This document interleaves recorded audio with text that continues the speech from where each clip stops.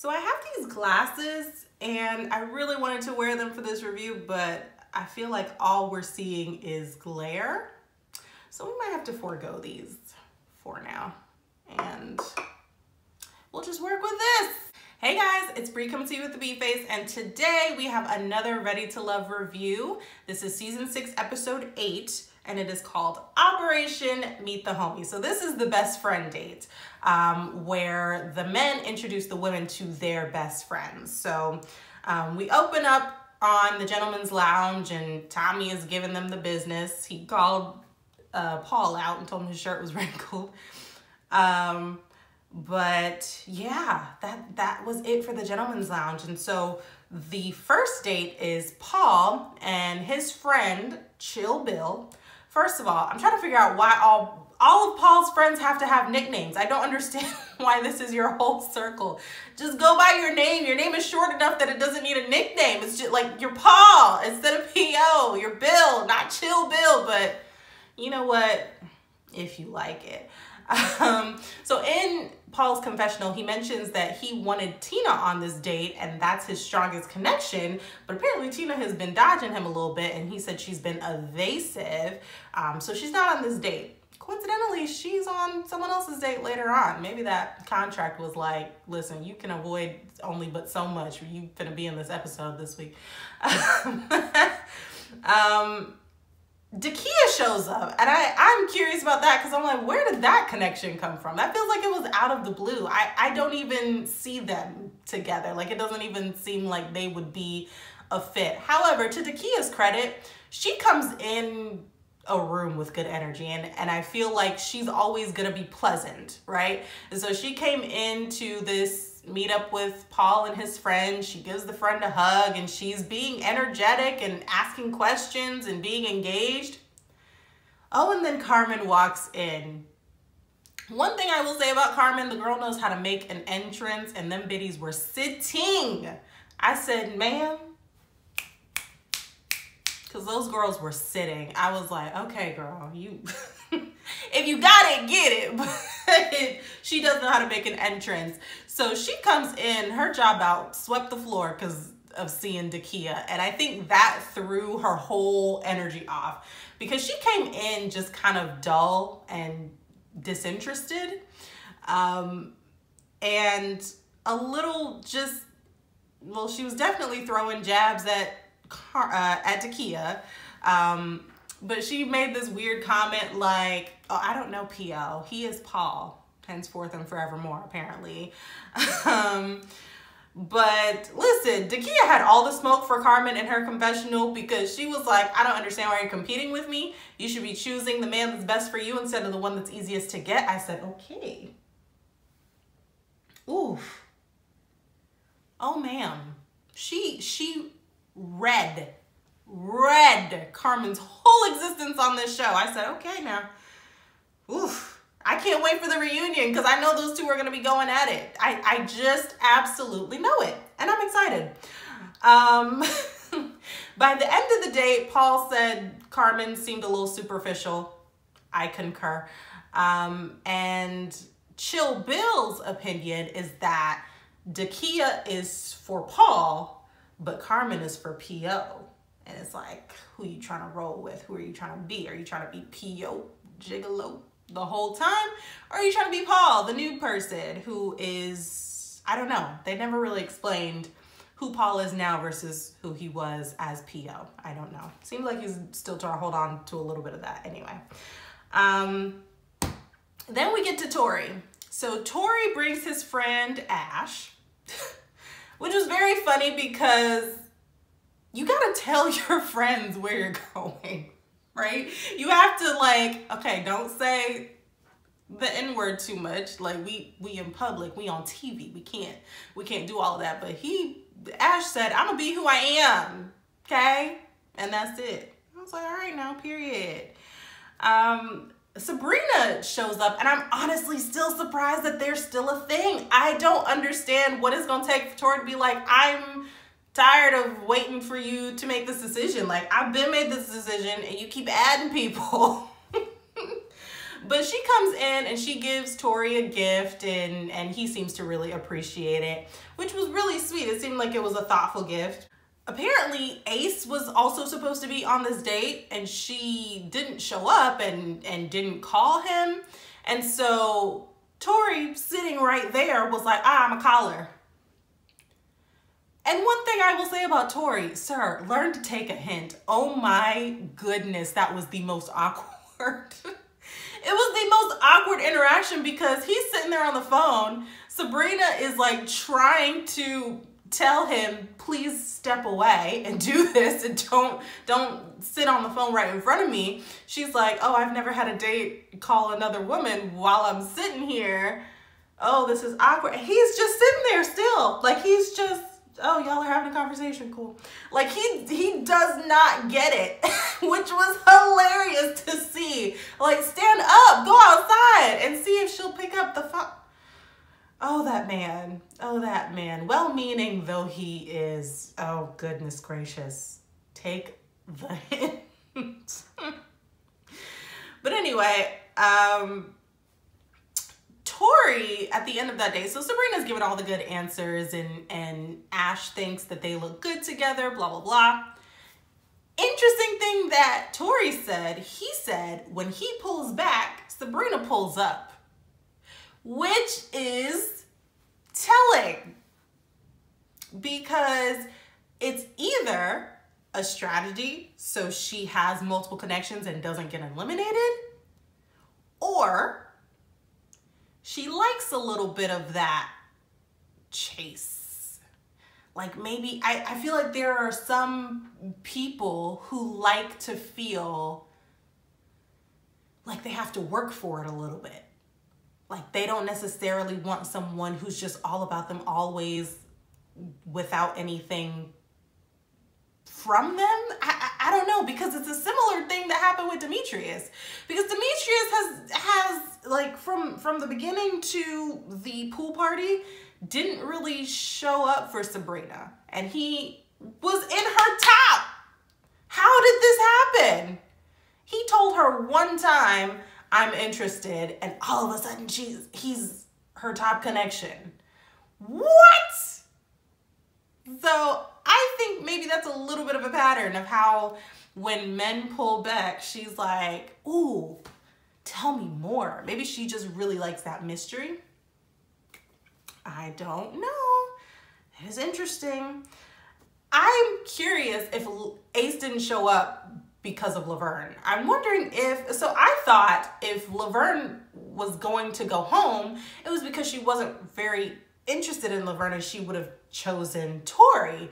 But apparently that is not the case. Laverne went home and Ace didn't show up to a date. So I'm curious, like, was that for real? Like that connection was that deep where you...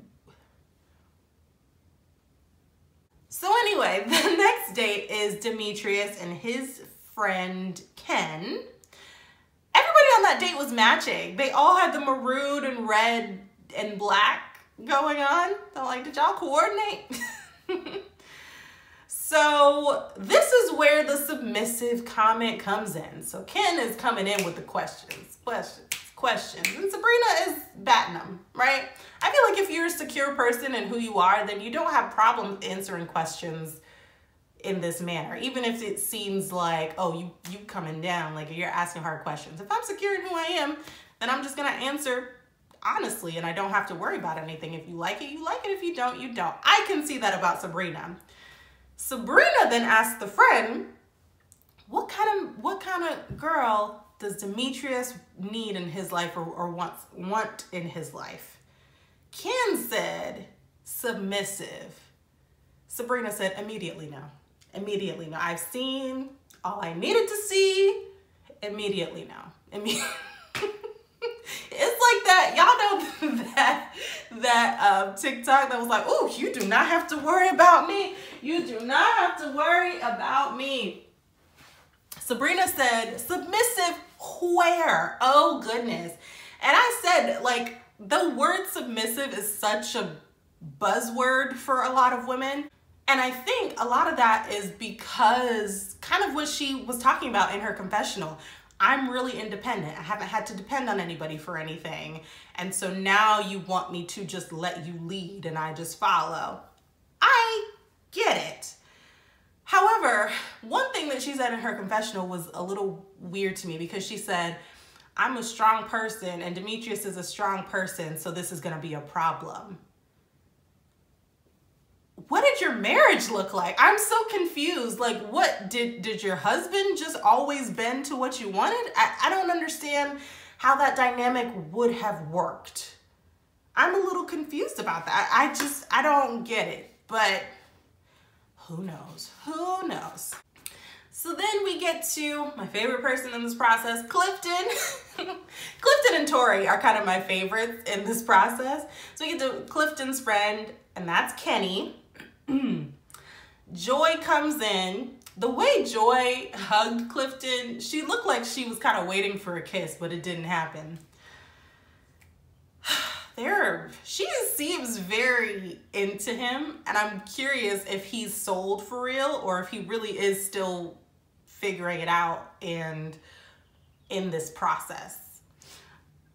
Dakia comes in.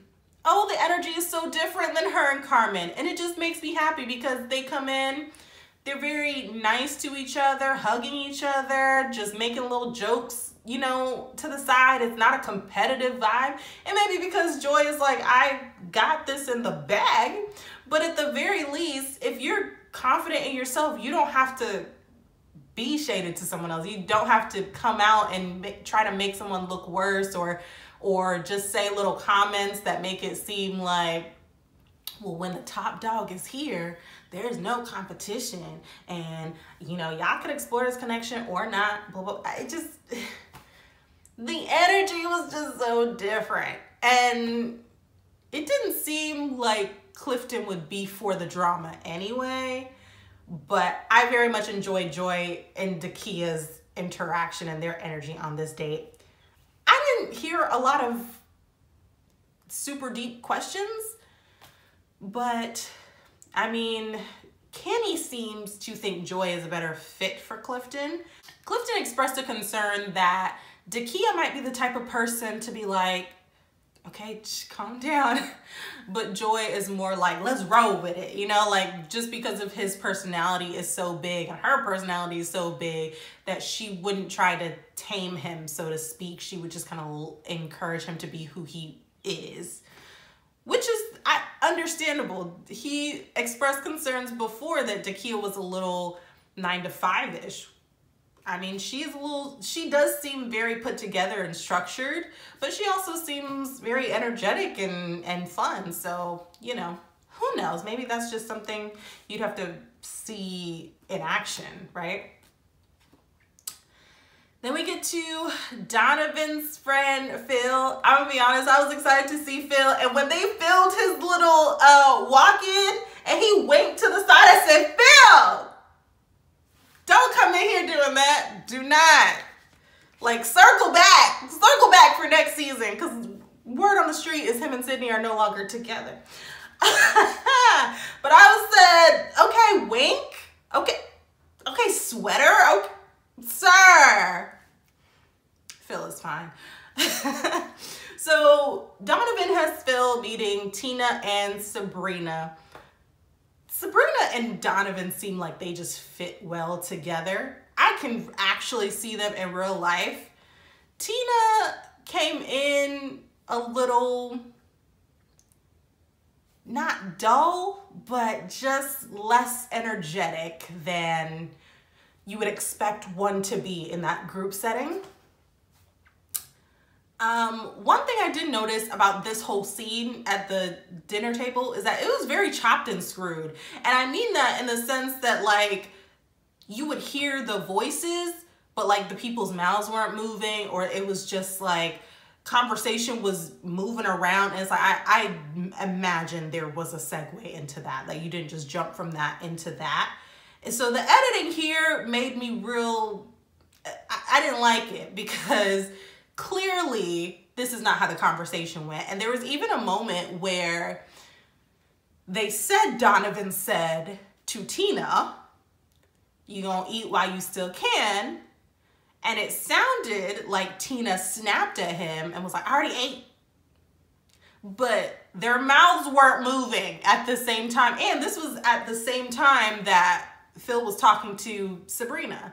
And so it just was so weird how that happened. Like, they wanted to make it seem like Tina was being real spicy, but perhaps she wasn't. So I can't even comment on that because the editing was terrible in that scene. I didn't like that. So into the date, Phil said something about he has seen Donovan at his highs and he's seen Donovan at some of his lowest points, and he just admires how he can rise above those low points. Sabrina heard low points and immediately saw a red flag and thought perhaps he still has some finding himself to do, which, okay. Donovan mentions in his sidebar, before we even get to Donovan and Tina in that confessional, Sabrina calls Donovan Donnie. You don't look like a Donnie to me. I didn't like Donnie. That just doesn't seem like he would go by Donnie. It's just weird. So anyway, in the confessional, Donovan says he thinks Tina has been disengaged. So even on the friend date, she just wasn't as interactive as he knows her to be. He mentioned to Phil on the date that she has a 2-year-old, which is fine, but he just thinks that perhaps she doesn't have the bandwidth to have a man right now. And in my mind, potentially 2 other kids. You have 2 kids. So, I mean, does she have the bandwidth for a 2-year-old? And however the heck old your kids are, plus you. And whatever it takes to maintain. So before deliberation, there are 2 individual dates. So Paul and Dakia go on a date. So on the friend date, they mentioned that they'd actually never been out on a date. They've just had phone conversations. And Dakia said, you know, he's been a mystery up until now, and Paul just isn't sure if that's a direction he wants to go. So Paul is talking about the type of woman he wants and just the type of person he is. And he mentioned that he loves corny jokes. That's his sense of humor. And I said, amen to the self-awareness, because yes, corny. Oh, goodness gracious. That was the first thing we picked up, Paul, is yes, you do have kind of a corny sense of humor, which is fine. You just got to find someone who goes with it. Paul was, so in that conversation with Dakia, it's very interesting to hear how Paul interacts, because it's almost like he wants to be not even just the leader, but like the teacher in the situation. Because Dakia asked, what type of woman are you looking for? And he was like, well, I don't like to say looking. Okay, what kind of woman do you want? Or what kind of woman do you need? Well, what I want and what I need are 2 different things, so let me break it down to you. I'm sure you didn't need to do all that. I feel like she understood that those were 2 different items, but I feel like there's room for both in a relationship, so you could have just explained.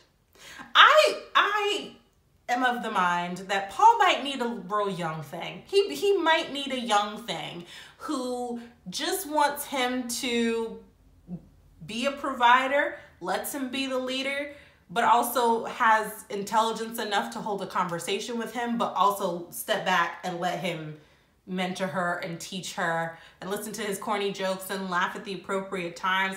I just feel like he's not looking for his equal. I am not sure, but that's just the vibe I get from him. I definitely don't see the spark between him and Dakia. I don't think that's going to work. The only people I have seen him spark with at all were Precious and Tina. At all. Precious and Tina. Barely even Carmen. I mean, they did have a pickle moment, but I feel like that's more sex-oriented than an actual relationship. So then we get to Tori and Ace. So Tori's trying to figure out, he's trying to get some answers. Why did you stand me up on a date? You could have called, you could have told me you weren't coming, you could have explained, and he didn't hear from her. So Ace comes in And she just mentioned, you're into Sabrina, and I see how you look at her, and that's just not where we are. And Laverne was my connection, and I just don't feel that there would be any reason for me to continue this process when my connection has left.